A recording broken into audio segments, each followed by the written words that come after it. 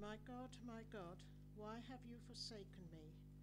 Why are you so far from saving me, so far from the words of my groaning?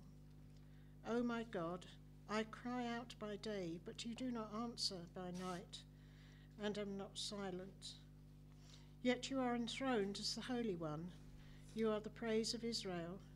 In you our fathers put their trust. They trusted, and you delivered them.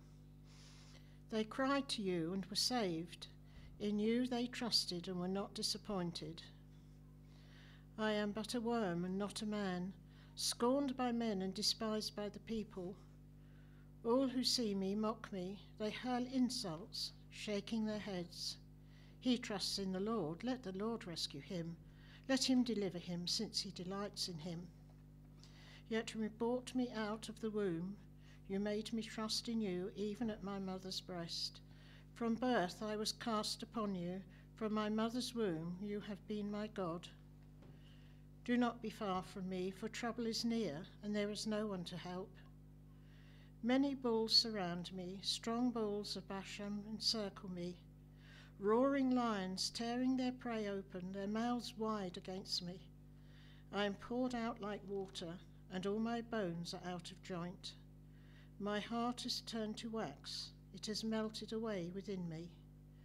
My strength is dried up like a potsherd, and my tongue sticks to the roof of my mouth. You lay me in the dust of death.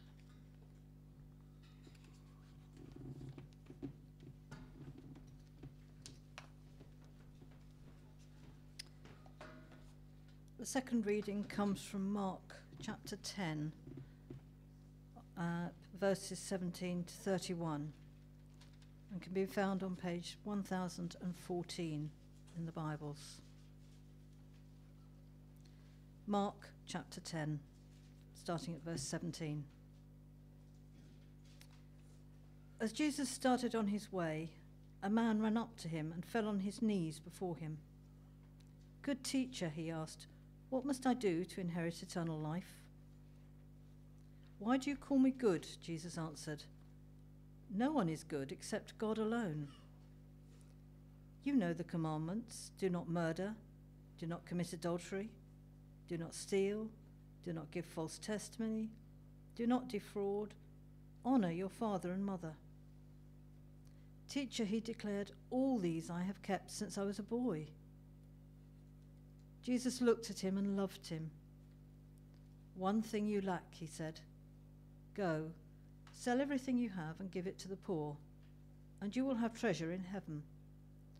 Then come, follow me." At this the man's face fell. He went away sad because he had a great wealth.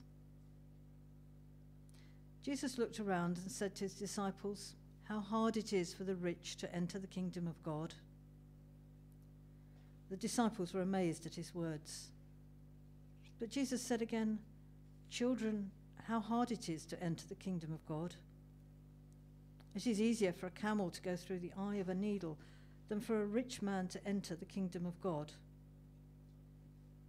The disciples were even more amazed and said to each other, "Who then can be saved?"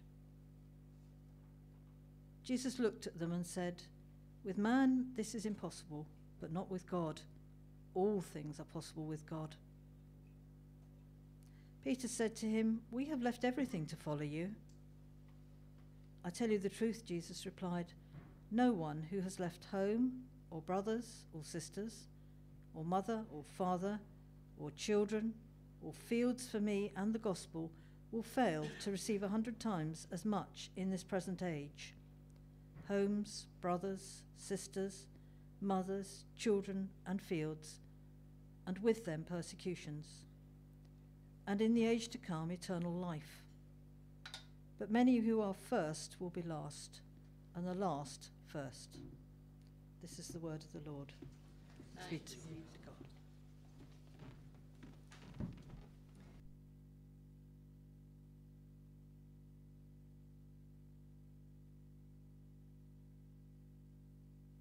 And as we worship, build a throne. And I've sung that song for years.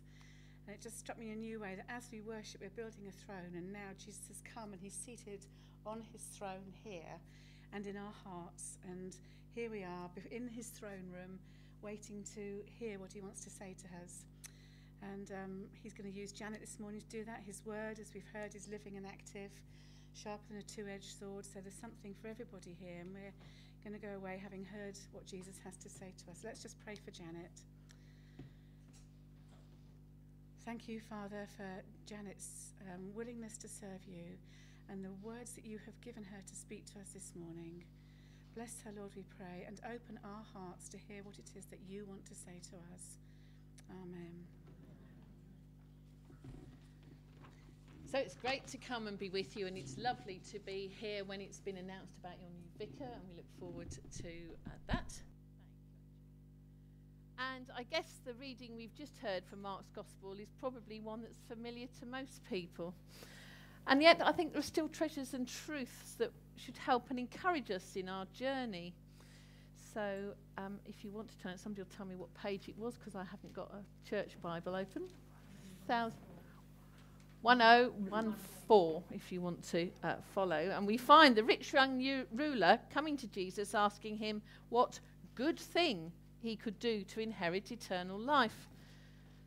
But we know the truth is that there is no good thing that we can just do to inherit eternal life. The rich young ruler was a wealthy man and a young man. His eyes were set on religious matters. His eyes were set on teachers, eternal life, good deeds. It seems he had the look of a seeker. He seemed willing to listen, eager to learn. Lots of ticks in the disciple in the making form. He seemed to be a prime candidate to be a disciple in training. In fact, he'd almost got his NVQ. But the story has a dark end. It must have been quite a scene that day. Jesus was headed to Jerusalem to complete his assignment, when suddenly this young man comes running towards him, kneels before him. As Jesus looked at this young man, he saw in him such promise and such potential. For he sees things in us, thank God, that no one else sees. He sees beyond our faults. He sees beyond our hang-ups. He sees beyond our flaws. He sees beyond our mask. He sees beyond our idiosyncrasies. He sees beyond our attitudes. What a message for us all. Surely a little nudge that we have to stop sizing up the people around us to see if they are worthy enough for us to witness to or to evangelize. We must allow the Holy Spirit to show us their potential, what and who they can become in Christ. The rich young ruler comes running up to Jesus, probably expecting a pat on the back. If you look at verse 21, Jesus looked at him and loved him. All going well. However, Matthew, Mark, and Luke all tell us in the Gospel that he went away sad. It's Matthew's account that tells us he was a young man.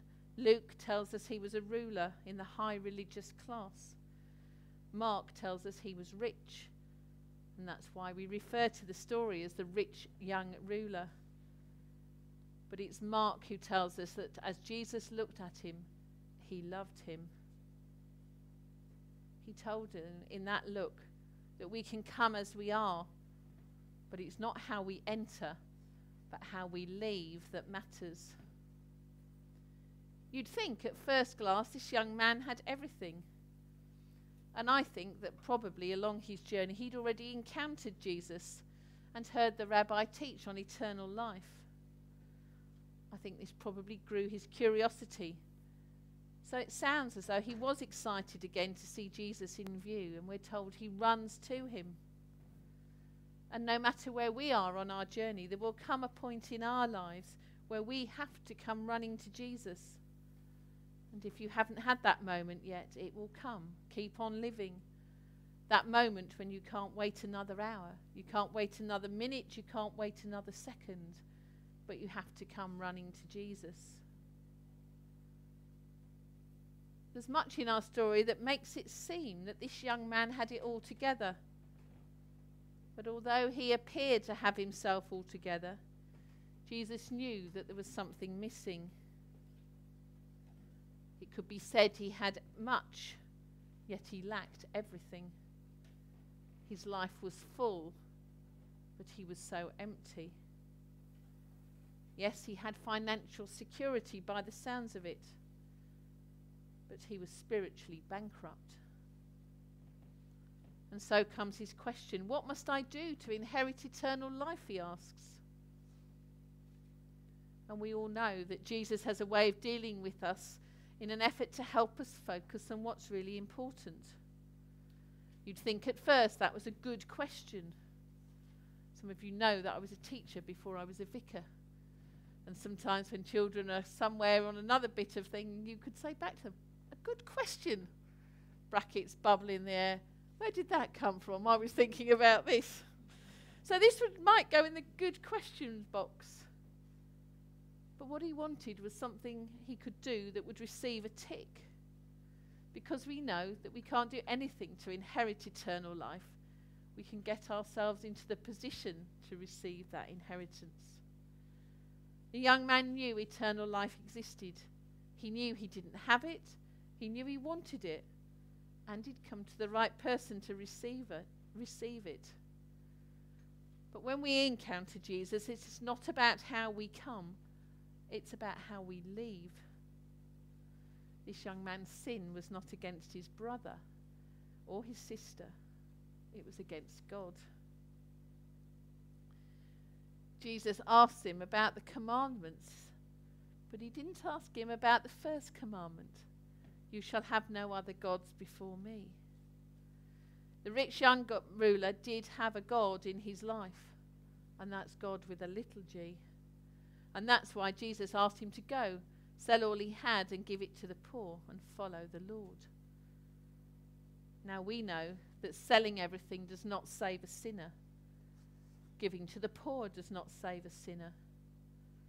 Following Jesus of itself does not save a sinner, for that would be nothing more than religion.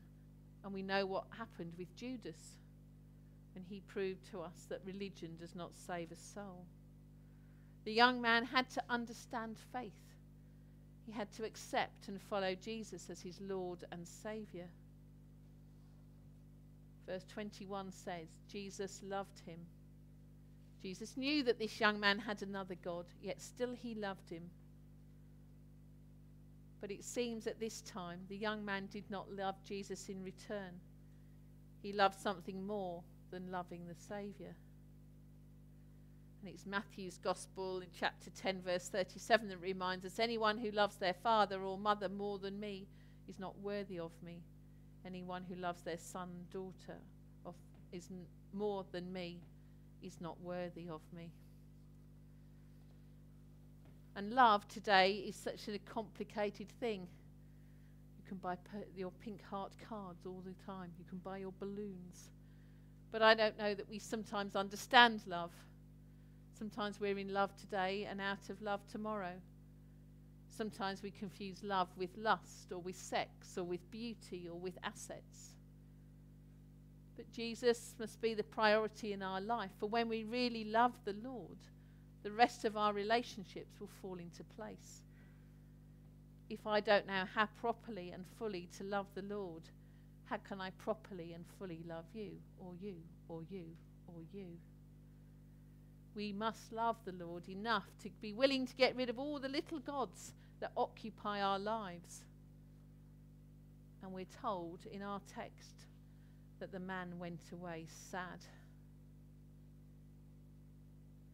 So the note to ourselves must surely be, it's of course okay to come as we are. That's how God invites us. As long as we don't leave as we came. And it all starts with developing a love for Jesus. We come into church week after week. For some of us, it's a wonderful and important time. But for some, no change takes place because we kind of like Jesus and it's all right and we kind of follow him. It won't do. We each have to love Jesus as Jesus loves us. Jesus said to the man, "You know the commandment." And with an air of disappointment, as if he expected Jesus to tell him something else, he responds, "All these I have kept since I was a boy." You can almost hear the young man wondering what else he lacks. And Jesus didn't say, "Great, you've arrived." He didn't say, "Well done." Nor did he say you need more decency or more uprightness or more integrity or more courage or more reverence. His answer was to tell the young man to go and sell everything he has, not to give it away, but to sell it and then give. And I think if Jesus had been talking to Nicodemus instead of the rich young ruler, he would have said, "Get rid of your fear of the opinion of the Pharisees." Perhaps if he'd been talking to Herod, he would have said, "Put away your brother Philip's wife." If he'd been talking to King Agrippa, he might have said, "Instead of being almost persuaded, you should be fully persuaded to give your life to me." And perhaps if he'd been talking to Pontius Pilate instead of the rich young ruler, he would have said, "Stop washing your hands. Be washed in the blood of the Lamb, the Saviour."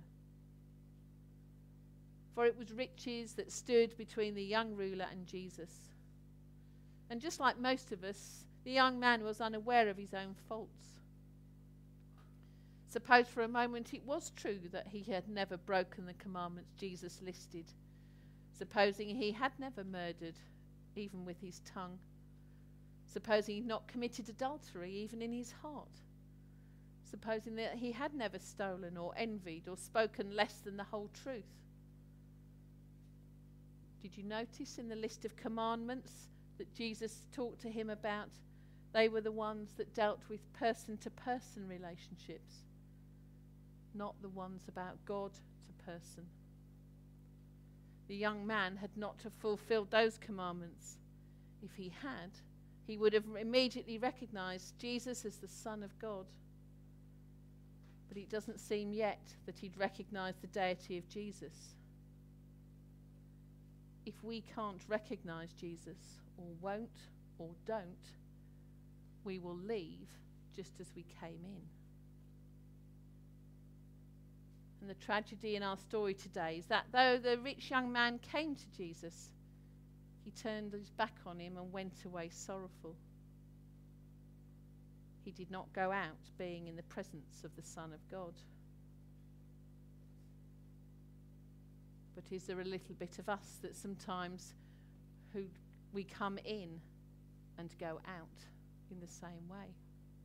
Every time you come to church, every time you're in the presence of the Lord, you should leave different. When we look in the Bible, when some people came to Jesus, some leave glad. If you look in Acts 3, you find the man at the gate called Beautiful. When some people come to Jesus, it's said that they leave mad. Think about Cain in Genesis 4. Some leave bad, as the Pharisee and the publican in Luke 18. And some do leave sad.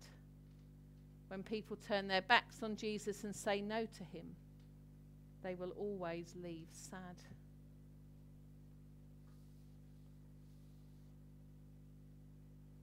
In verse 22, we're told, he went away sad. That short sentence contains the tragedy of a soul. This young man holding his destiny in his hands, having the power to say yes or no, turned his back on the Saviour of our souls and refused to follow him. When Jesus answered his question, notice how suddenly his eagerness, his interest, his enthusiasm cools off, because he had great wealth and lots of possessions. One moment he's running courageously to meet Jesus and kneel at his feet. The next he slowly gets up and walks away, carrying with him his fine gifts and his materialistic heart. He did not doubt Jesus knew the way to eternal life. He was just not willing to pay the price and had made that sudden discovery. He'd never imagined that his riches or his trust in riches stood between him and eternal life. It's one thing to be disappointed in others. It's another to be disappointed in yourself. Some of you will have heard people preach and say that Jesus failed because he did not win this young man. But I'd suggest it wasn't Jesus who failed, it was the young man. This is how I understand and define my calling. It's not to save anyone because I don't have any power. Power belongs to God. If Jesus did not save all those whom he encountered, what makes us think we're so gifted that everyone we encounter will come to Christ? Apostle Paul recognized that there's a big difference between joining the church and joining the family of God. You'll remember that Paul says, I planted, Apollos watered, but God gave the increase. So I'd suggest it wasn't Jesus who failed this young man. It was the young man that failed in his decision. He'd been concerned to keep the commandments, definitely a good thing. But he was more concerned to keep his cash. He bent his knee, but not his will. He bowed his head, but not his heart. He wanted heavenly treasures, but he couldn't give up earthly treasure. So we hear that the young man went away sadly and Jesus let him go. He didn't say, wait, come back, I'll compromise, I'll meet you halfway. The young man left the same way he came. I'm pretty sure he would have prayed a prayer if Jesus had given him one to pray. I'm sure he would have made a decision if Jesus had given him one to make. I'm sure he would have agreed to some terms if Jesus had given him some agreeable terms. But Jesus didn't give him a prayer. He didn't ask him to make a decision. He didn't call for a commitment. He stopped him dead in his tracks, and Jesus' message was simple. Come as you are, but don't leave as you came. Maybe this is not the end of the story. Maybe the young man finished his grieving process and came back to Jesus. We don't know. Maybe he went through the 5 stages of grief. Denial when he's saying to himself, he can't mean this. Anger. Some of the disciples get to keep some of their stuff. I'm not giving away everything. Look at Zacchaeus. He only gave away half. And Jesus applauded him. That bargaining moment. How about I give away the beach house, but keep the one in the mountains? Depression. This is not working. Why do I feel so far away from life? And then, of course, that marvelous moment of acceptance. Okay, I'm letting it go. I'm letting it all go. I'm trusting in you. Let's go. The young man went away sad, for he was very rich. He had his eyes on the things of this world. He had his eyes on position and on popularity. The devil is a master painter, and he can make the world look very attractive. But if you go that way, you will miss the thought of the Christ. So when we go today, let us remember the first commandment, the one Jesus didn't ask him about. You must love the Lord your God with all your heart and with all your soul and with all your mind and with all your strength. And then we'll find indeed that we can come as we are, but we won't leave as we came. Amen.